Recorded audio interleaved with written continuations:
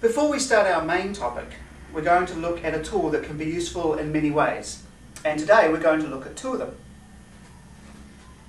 Here we have a picture of a landscape with a wave on the far side.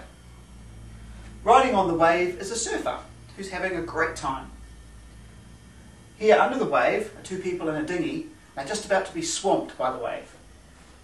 There are two people having a lovely picnic on the beach, and they're not really worried about it at all. Here we have a person standing on the hill looking out in all directions, and a tramper sitting behind the hill who can't see the wave but they can hear it. Up here is a person in a helicopter who's heading off somewhere else.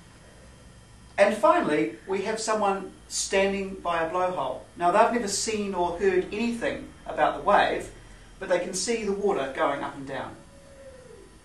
Right, do we have any questions?